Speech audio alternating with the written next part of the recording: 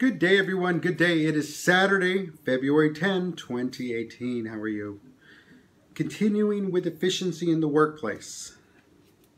Another motivation killer is poor communication systems. I talked about that lack of organizational vision where everybody has to know and fully understand and wrap themselves around what's going on.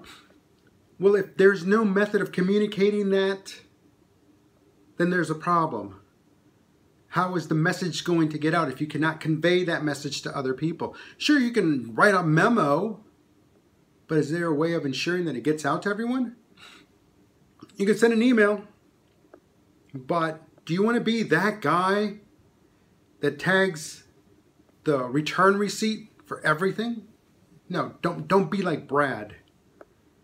Don't be like Brad, where he turns on the read receipt so he knows who read it and who didn't, so he can hold people accountable to who didn't read his doctrine, who didn't read his manifesto.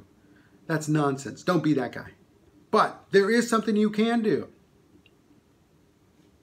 There's something you can do, is you can hold your people accountable. You let them know, look, I'm passing this out, I'm sending this out.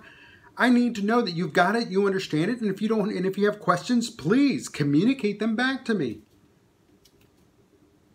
Because it's your job. If you're the top person, if you're the one up at the top, it's your job that ensures that the message goes all the way down to the frontline staff, even to the customer.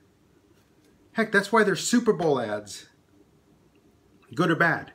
But again, that top of the organization is conveying a message, whatever message it might be. In the case of, say, the Dodge Ram truck commercial, I don't know what they were trying to think, but they got the word out. And now people are talking about it.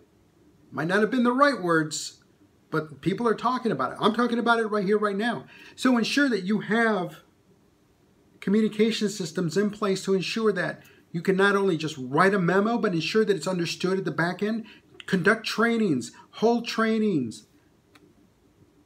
Gather groups of people. If it's a 24-hour facility that you work at, 3 or 4 trainings, three or 4 sessions until everybody gets it.